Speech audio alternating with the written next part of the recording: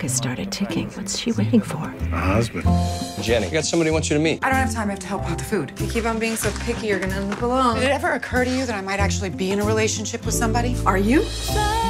I am seeing somebody. So when's the wedding? I think she's finally found someone. Is it serious? I think it is.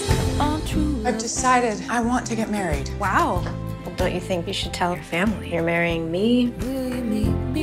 What is it? What could possibly be so hard for me? I'm gay. What? Kitty and I want to get married, Mom. You're marrying your roommate? She's not my roommate. I know times have changed. I read the papers, I watch TV. We're ordinary people, not rebels. How could we have missed it all these years? Ever since you were a little girl, I thought about your wedding. Now I don't even know if you'll wear a dress. Maybe you'll wear a suit. Both wearing dresses.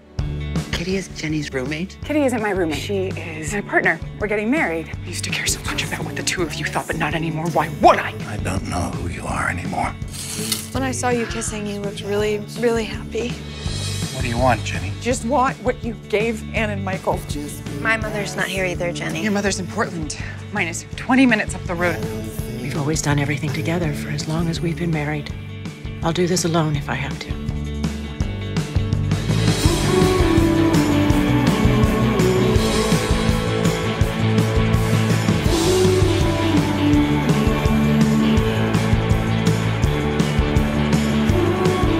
If you've changed your mind, I have never been more certain about anything in my entire life than I am about marrying you.